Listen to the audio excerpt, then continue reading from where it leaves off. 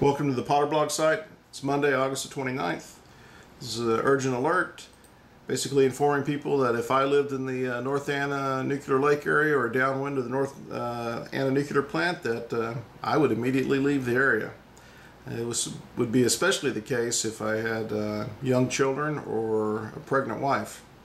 My reason for this is it's just now come across the NRC webpage that on Friday, North Anna Nuclear Plant became aware that the earthquake more than likely exceeded the design criteria for the nuclear plant at above the 5 hertz level.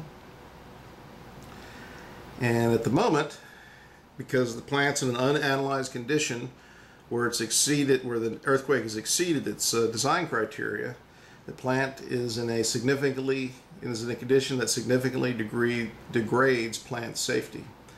And in essence, what they've done here is they've known since Friday, since the hurricane was coming, that the plant is in a degraded safety condition. Here's the NRC reports that basically show that. And they haven't publicly informed anyone, although they do say at the end of this note that they plan on notifying the State Emergency Operations Center and the Louisa County Administrator. Now, this is on Friday. One would think under these conditions with the hurricane coming in, inability to respond and an inability to go out and do further radiological testing in the midst of a hurricane, that the potential risk of exposure to the people living in and around the lake would at least give a courtesy notification to those people. As you can see here, no public releases. Now, what's the interesting thing is the day after the earthquake, we had a North Anna plant spokesman say this. Massachusetts Congressman Ed Markey is now calling for stronger nuclear damage or radioactive leaks. When North Anna Power Station was designed in the 1970s, the design basis earthquake event was 6.2, and so we were ready for this. The design was ready for this. Obviously, we now know that's not the case, and they've known it since Friday. Yet they haven't informed the news media, and the news media hadn't informed anyone else as far as I can tell. Again, no press releases.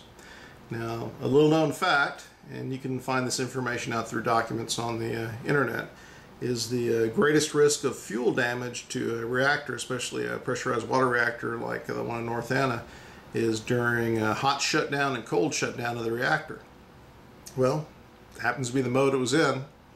At least as of Friday, one of the reactors was in cold shutdown, the other reactor was in hot shutdown. It's just, it seems to me that they are taking the position of bad press is more concerning than the safety of the people around the area. It's not a condition I'd want to live in around there. And now that they're relatively clear that they've exceeded the design criteria for the plant, and they specifically state that in this unanalyzed condition that the plant significantly, from that perspective, has a significantly degraded plant safety. In short, what they've done here is they've said, and as far as I can tell, this is their basis for saying everything's okay, is that we walked around the plant, nothing looks broken, and it looks like everything's still cooling down. Therefore, we have reasonable assurance that the safety-related systems are fully functional.